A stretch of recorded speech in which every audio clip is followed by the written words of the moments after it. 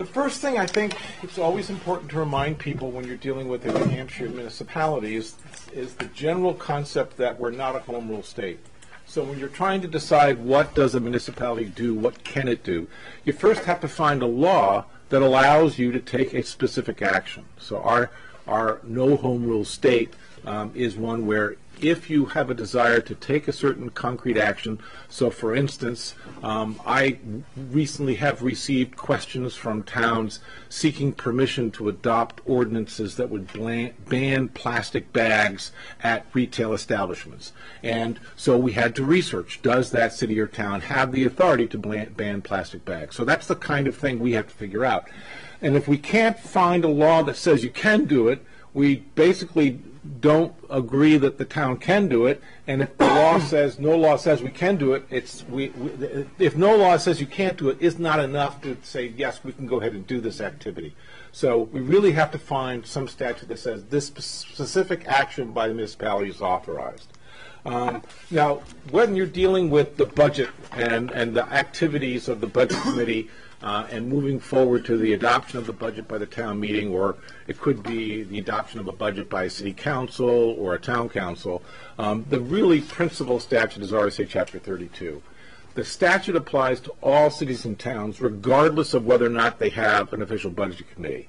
And there are specific provisions that apply to a town has adopted a budget committee, but the statute applies to every city and town, the basic general principles, and then beyond that, if you have a budget committee, certain other additional rules apply to that town that has a budget committee.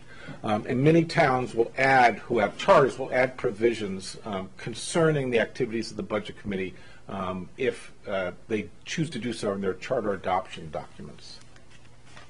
The purpose of the budget law is to provide a uniform method of appropriating spending public funds.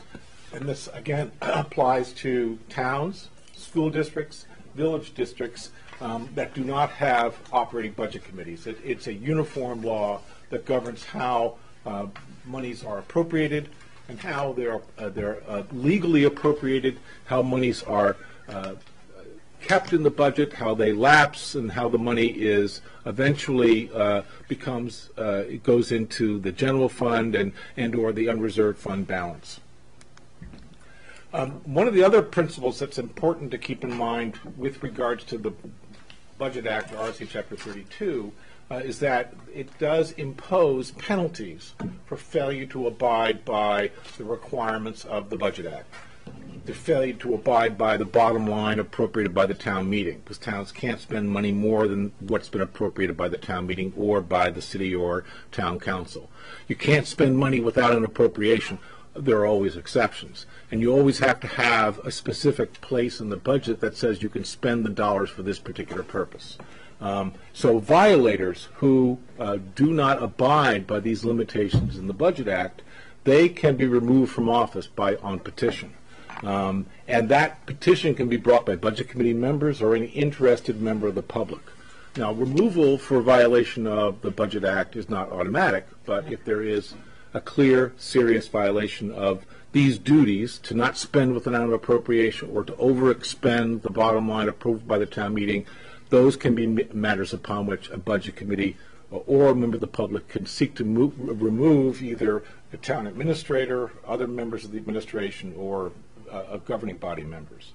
The other significant power which is inherent in the Budget Act, and it's not only in RSA Chapter 32, but RSA 21-J, which is the statute in the ways in which the town, the state government organizes its departments. The Department of Revenue Administration's authority is found in RSA Chapter 21-J.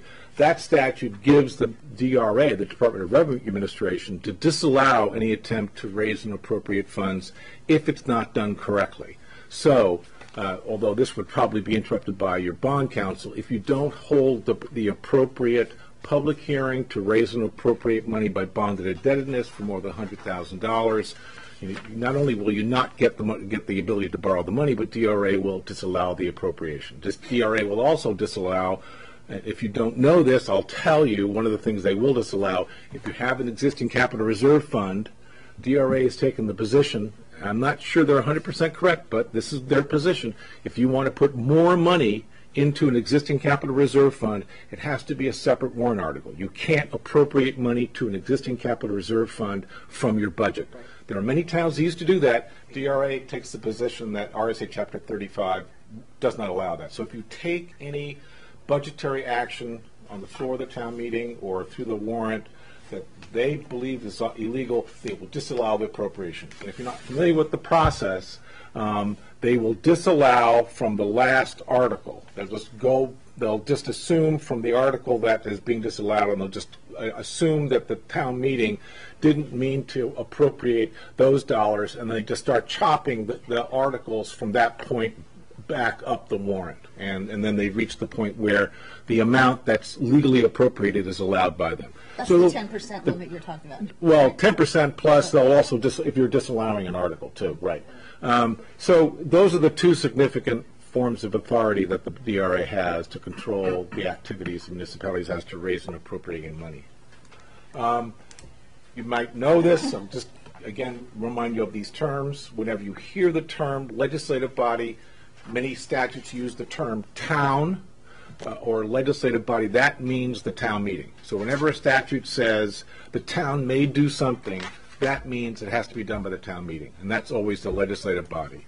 The governing body is always the select board, or it could be the school board, or it could be the village commissioners. So those two terms are always important because they're common concepts in the budget process.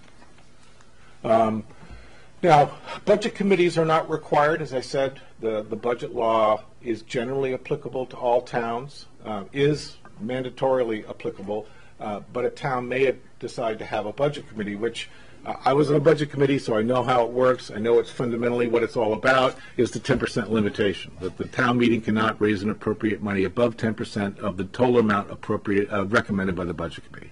That's your fundamental authority.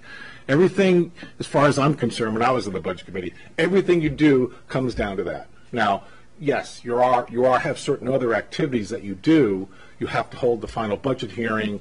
You have to sign the budget, et cetera. But the fundamental authority you have is you control the appropriation no more than 10% of the amount recommended by the budget committee. So it really comes down to that. That's where the rubber hits the road. And as I said, there's an official budget committee under RSA 3214, but many towns do have advisory or unofficial budget committees. But those just advise the select board and the town meeting.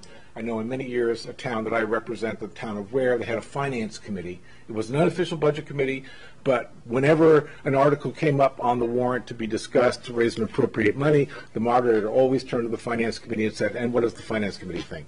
They had no statutory authority, but they did have some moral suasion over the budget. So there's a lot of meetings for the budget committee. I don't know how the operative process goes in Hampton, but from my experience, because I know that you're a calendar, you're not a fiscal year town, you're a calendar year town.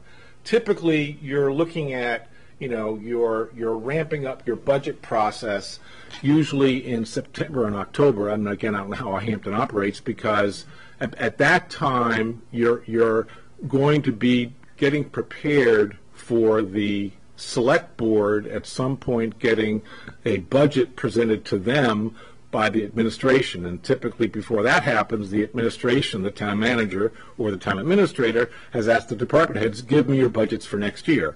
And the town manager gets the budgets from the department heads, and the town manager cuts it down by 5 to 10%. And then the town manager sends the budget to the select board, and the select board cuts that down to 5 to 10%. And then it finally comes to the budget committee. Now, my town, the budget would typically arrive on our desk somewhere in the middle of December. And that's pretty much when we would schedule budget hearings as discussed here. It could be an unlimited number. The way we handle our budget committees hearings is that we, how you do it here, but we got a huge book with the whole budget in it, and we had one from the school board and one from the town, and we would schedule our hearings pretty much all through the month of January and February. And we had hearings twice a week. One night was the select board, one night was the school board, and we just went through their budget line item by line item. The first year you're on a budget committee, it's pretty intimidating. And the thing that's most intimidating is that, the budget numbers as they're generated to you from the school, versus the town are completely different. You've got a totally different, you've got the town with all these account numbers, and then you get the school has completely different account numbers. And that's because the Department of Education, which has a kind of semi-regulatory authority over schools and how they do their budgets, they dictate that they have a totally different accounting system than towns. It's the way it is, and you're going to have to get familiar with it. So you go through all these hearings, and you meet with all the administrators, and finally, you're going to finally have a budget hearing, and it has to be with 7 days' notice. And then at that budget hearing, you're going to recommend, you're going to sign the budget. You're going to say, this is what we're going to recommend.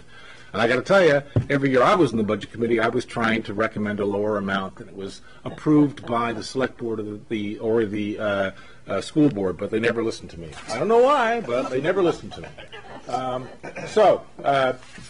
And then you might have. Is Hampton SB2? Yes. So you have your deliberative session, obviously, which is designed to discuss and debate the articles, and then you would have the voting session. And for the budget committee, the key issue that you might have is if the town meeting modifies some of the numbers in the budget or in the separate warrant articles, you might modify your recommendations to go on the ballot, because obviously you recommended a budget of X, and the town meeting has put more money, and you may not recommend that budget. So that depends on what happens at the deliberative session.